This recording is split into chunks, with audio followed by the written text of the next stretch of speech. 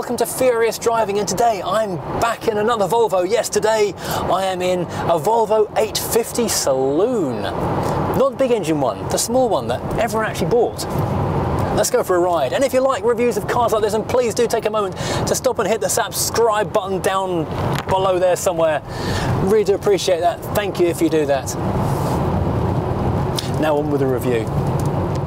You know, sometimes it seems barely a week goes by when I'm not pointing at something designed by Jans Wielsgaard, and this week is no exception because this is a Volvo 850 designed by Jans Wielsgaard. Yes, this is the car that finally killed off the Volvo 700 and 900, finally. And I say that like it's a good thing, but it's not, because they were great cars. But this is where evolution finally took us, and we can see how between 1991 and 1996 the Volvo look had evolved into this new shape.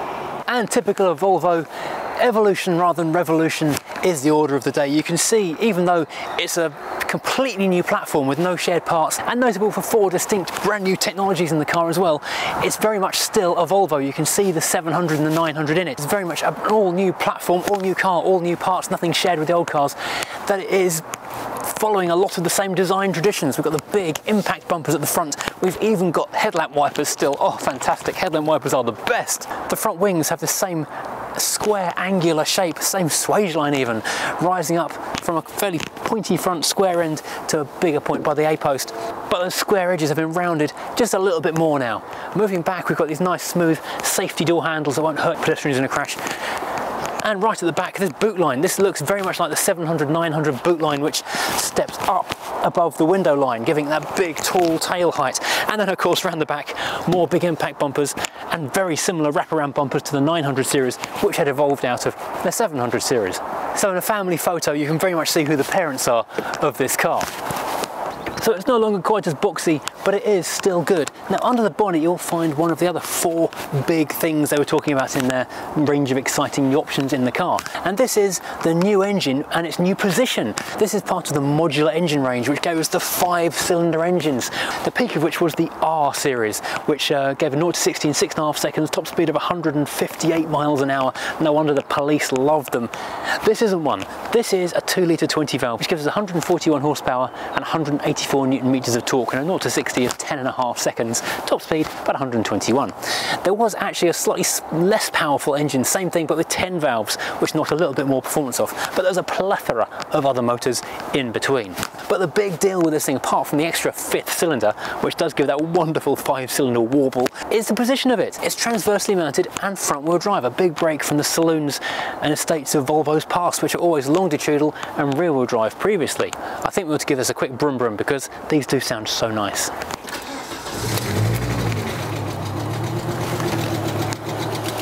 That little kind of off-cam warble, it's very much unique to the 5-cylinder petrol and diesel engines. And this engine went on to have quite a long history with Volvo, and even went on to spawn the Focus ST 5-cylinder engine as well.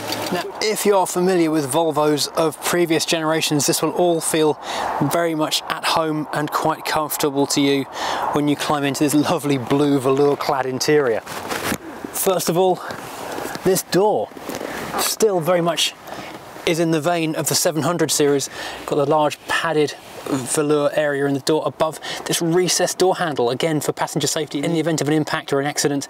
This is nothing you can catch your hand on. It also doubles up as a very sturdy door pull. Got a nice big speaker up here in the top here, decent sized door bin now, much better than the old 700 and 900 bins, and manually tweakable door mirrors. But even the material it's made of still feels very much the same as way back into the 80s. Moving into the main dashboard, again, this all feels very, very traditional Volvo. Nothing's really changed. Everything's just moved on a little bit. It's all very comforting and relaxing and familiar if you're used to this kind of stuff. It has moved on in places. For example, look at the sculpting in this speaker grille. But curves up over the top of this big flat panel here, this big flat area. Epic T-shelfery from Volvo just here. The other speaker grille is also quite heftily contoured as well over the shape of that. That's quite exciting stuff over there. Then over on the passenger side we have a veritable cliff face dropping away in front of the passenger, so lots of space there. Huge air vent. Volvo's always strong on their air vent game. And a big glove box. Nicely sized felty carpeted, and more T-shelfery happening here. So if you're going for a picnic to look at a fjord, you're well equipped to cope with that situation. Moving back to the main dashboard, more air vents, double air vents in the centre. Double air vents for the driver as well, so you can have one up at the door, one on your face to keep you warm. So yeah, you're fully ventilated in every possible imaginable scenario. Moving back to the binnacle area, the font is really interesting. Volvo Broad, I think this font is called. It's from their advertising logos. You may have remembered it from the boxy but good, not actually really a real Volvo advert. That's actually from a film called Crazy People. But here it is. It just gives you that warm, comfortable, reassured feeling of being in a Volvo. We've got a rev counter, speedo, fuel and temperature, beneath which are warning lights all in a nice little cluster on the left and right, and the digital clock is now hidden in the centre of here as well. Underneath that we have got a number of blank panels to remind us we could have spent more on this car when it was new, but we do have the control for the electric sunroof, which is above us, and we have the control for the heated rear window and heated mirrors, because this is a car destined to drive in very snowy, chilly climates, so that kind of stuff is important. The stalks are interestingly new. They're huge obelisks of solid plastic with a minor indent, a dimple in the back, so you can just rest your finger in there and just grip it a little easier. Likewise mirrored on the right hand side for your wipers, and of course your control for the all-important headlamp washers. And the steering wheel, that has changed more than almost anything I think actually in here. It's not leather, it's a solid but soft, slightly grippy, rubbery feeling material, which is good because if you're again wearing gloves in the cold, it's something that's easy to get hold of and it's comfortable in any conditions. We do have a horn on here. The horn sounds far away, parpy but remote. Let's take a quick look. Huge rocker switch for the hazard lights, air mix, so we can choose how we ventilate ourselves yet more.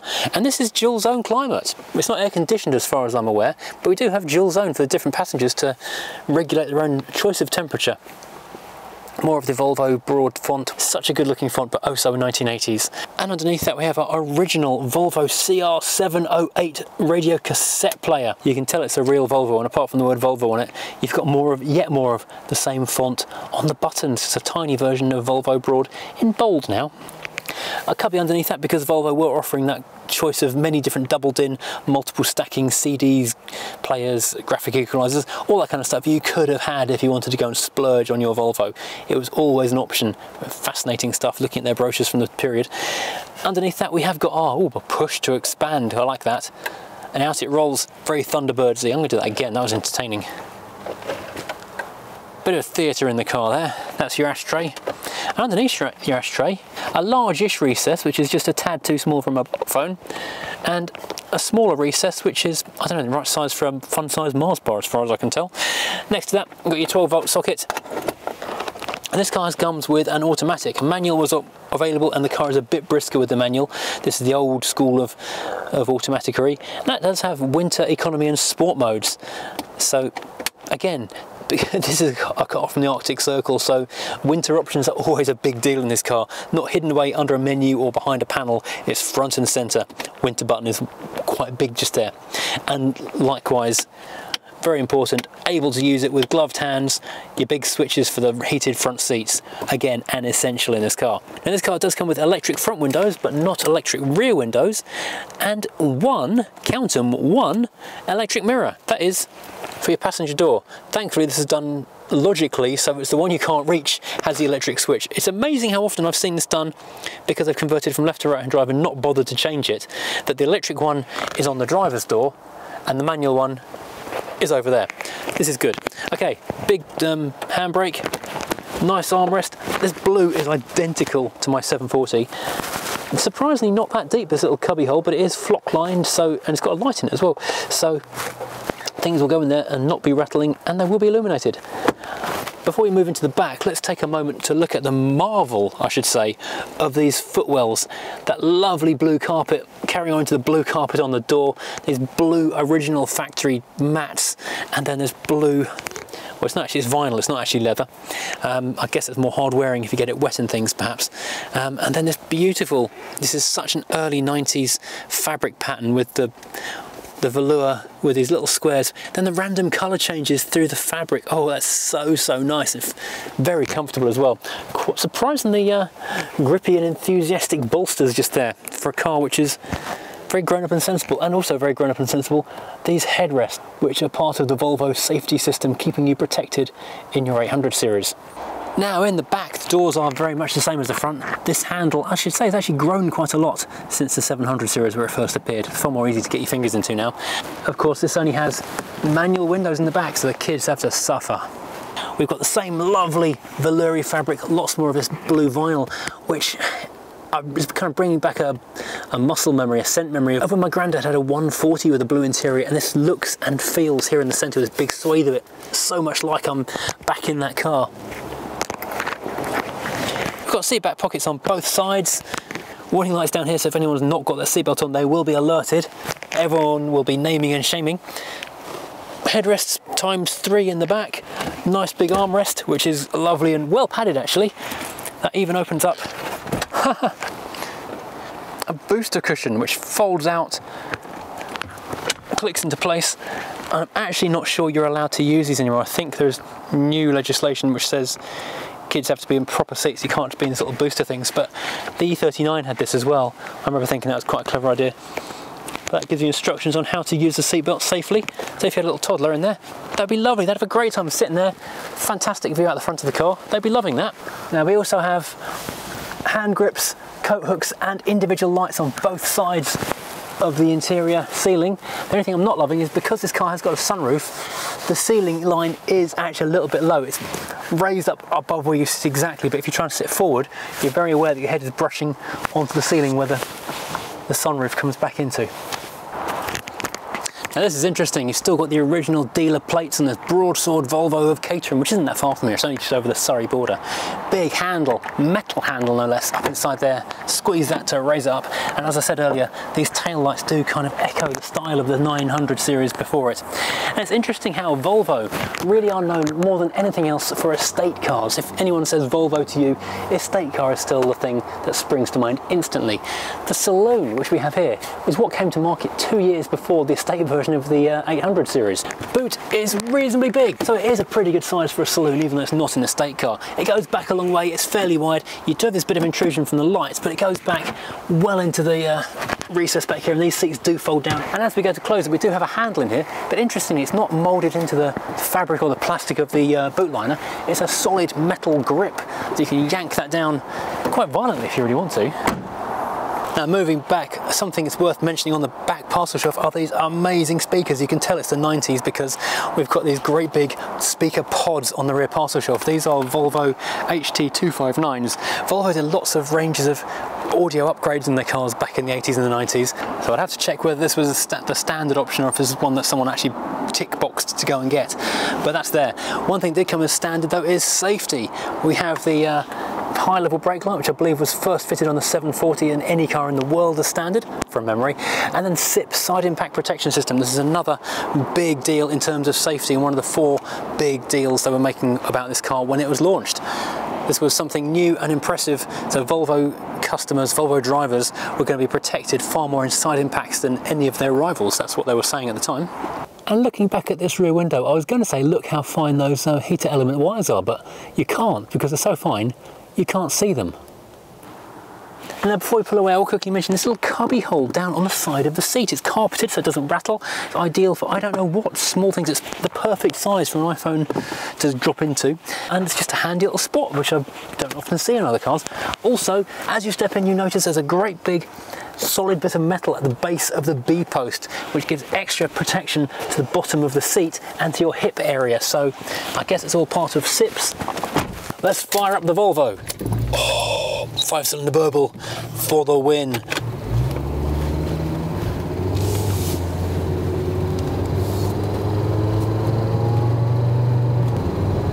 It is a weird noise, a 5-cylinder, isn't it? Now 5 cylinders really shouldn't work because the number of cylinders shouldn't balance properly, but somehow they do. And they give that amazing rally car thrum that really nothing else comes close to. V8s have their burble, 6 cylinders have this creamy smoothness, 5 cylinders just have that, well, I'm going to say thrum again because there's not really a better word for it. Now the thing about driving a Volvo is that it's remarkably relaxing. Anyone can just climb in and you're going to be at peace instantly. It's a serene experience. The ride on this car is a little harder than the previous generations of 7 and 900, so it does feel a little bit more controlled, a bit more like you can go through a corner and the car won't wind up on its roof by mistake.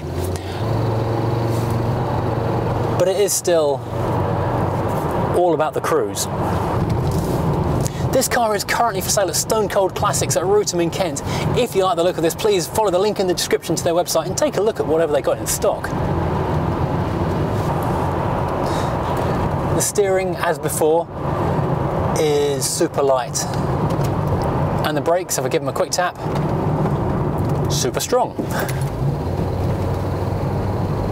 And being an automatic though, I'm not a huge automatic fan. I'm going to say it yet again, I don't really like automatics, especially the old school ones. It makes it very easy, just dump it in drive and tootle off. It does take a lot of the interaction and fun out of a car. But if you're going a long way, sitting in traffic, I understand the trade-off is there. Now, development of this car started way back in 1978 under a thing called Project Galaxy, and that begat the Volvo 400 series, the M series gearbox, the modular engine, and finally the 800 series over a decade later.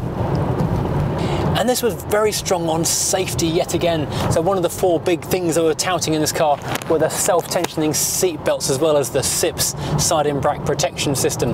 But as well as that, they'd upgraded the handling quite significantly. It now has something called the Delta Link independent rear suspension, which means the thing rides rather nicely. And that, as well as the R series rapid cars, for rapid, should we say that, which pops up.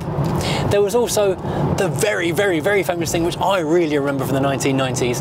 There was the BTCC cars, the 850 touring cars. Wow, those things were so cool. Engineered by Tom Walkinshaw Racing, they just blew everyone's mind. No one was expecting a big family antique dealer's load lugger to go and wipe the floor with, you know, rapid proper racing cars, but it did. It was the unexpected start of the 1990s touring car seasons. Of course, a lot of the rivals were also front-wheel drive at the time as well. The Alpha 155, for example, was a big rival. It was the battle of the boxes.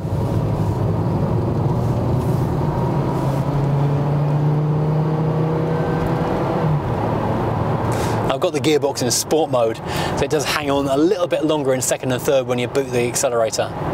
Not that much longer. It's still quite refined.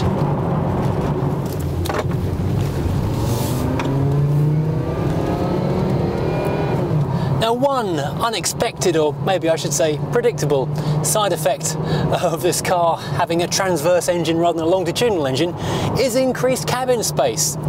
Incredibly, when it's a smaller car on the outside, this actually has slightly more space in the cabin than a Mercedes E-Class. This has got 2.7 cubic meters of space in here apparently, whereas the E-Class of the same year has only got 2.68 cubic meters of space. Who knew? And the thing about big Volvos like this is that, yes, they have got that executive car feel because they're big and they're floaty and comfy, and as they got into the 90s they started to actually handle. But being a Volvo, they have a certain Swedish pragmatism about them that the Germans and the British don't really seem to have. Because there's always a sense of practicality. Yes, it's a big comfortable car, it's a luxury executive car, but it's just got that sense that you can go anywhere in it as well. It's not a thing for special occasions, it's just a very good car you're going to use every day because it's very good. If it snows, no problem, take the Volvo. If it's a day at the beach, no problem, take the Volvo. If you had a Jaguar or an Audi A8 or a BMW 7 Series or something, you might necessarily shy away from those kind of trips because they might get dirty or they're not practical. This though, it has the feeling that pinstripe suit and city one day, going to the dump the next. It's a car for all occasions.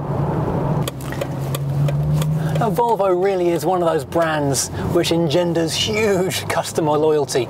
People stick with their cars for a long time, car after car, and they tend to make the cars last quite a while as well. Well, they used to anyway, before PCP deals were the order of the day. because there's something comforting, very warming and nice about a Volvo. It's like you're climbing into a welcoming armchair in a favourite aunt or grandparent's house. Relaxingly addictive being in one of these things. It doesn't really make you want to go and throw the car around the lanes. You're trying to drive down them and enjoy the view. I know I went on and on about the noise of the 5-cylinder at the beginning of this video. As I come to the end of the video, I'm still loving that noise. A brilliant buzzing sensation. It's fantastic. Right, my fuel lights come on. I think I better take this car back to the dealer before it conks out somewhere. And this car has an incredible 52,000 miles on it. That is absolutely nothing. And the wear around the car reflects that perfectly because there basically isn't any. That means on average it has done 1,700 miles a year. I do that in some weeks. I can't believe someone would buy a car which was pretty expensive back when it was new and then use it so very, very little. But then when you buy a car like this and you have all the service records with it, that is half the fun, isn't it? Going back through the old bits of paperwork, finding out where the car lived, who owned it maybe, if you can work out where it was serviced and how many miles they were doing each year. What kind of life did that car live? That's always kind of fascinating and thrilling to find out in a way.